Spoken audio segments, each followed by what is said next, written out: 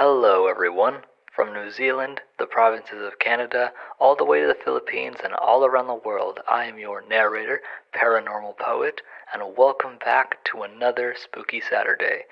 If you enjoy this kind of content, be sure to like, subscribe, and comment down below. Story 21, The Devil's Triangle. There is nothing more peaceful than taking a night drive. The radiant hollow disk we call the moon beaming down its light, bright yet soft. Yet there is still darkness, and a great chance something evil lurks in it, like the mother and son who both experience something that is often depicted in movies, except it's real life, and I have his story. Let's find out together what happened that mind-altering night. Hello, Paranormal Poet. My name is Jamal. Friends of mine call me J Mizzy, and this encounter shaped who I am today as a believer in the paranormal. Rewind the time to April of 2010, Pennsylvania.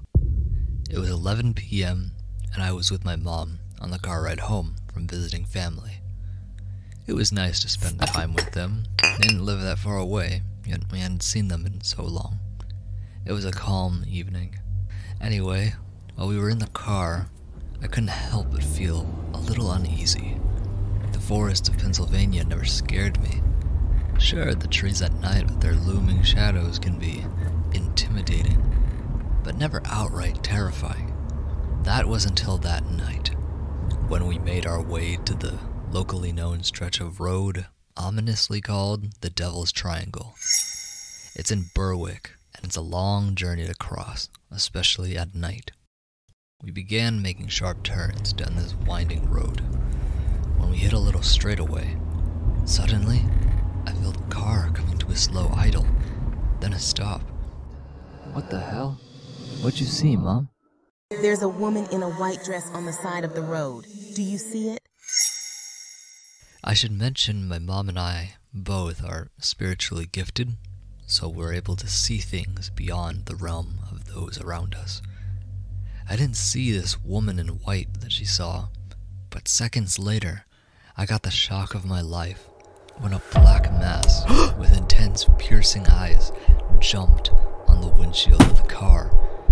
I recoiled in fear, and this reaction caused her to floor it and get as far away as you can from that haunted place.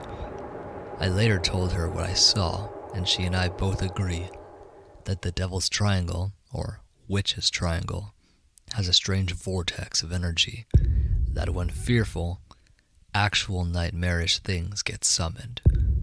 Safe to say, I will never go back there, unless I urgently need to pass through that route. I am not asking for anyone to believe my story, nor do I care if you think my story is BS. But this is my genuine recording of events on that night, a night which caused me genuine trauma.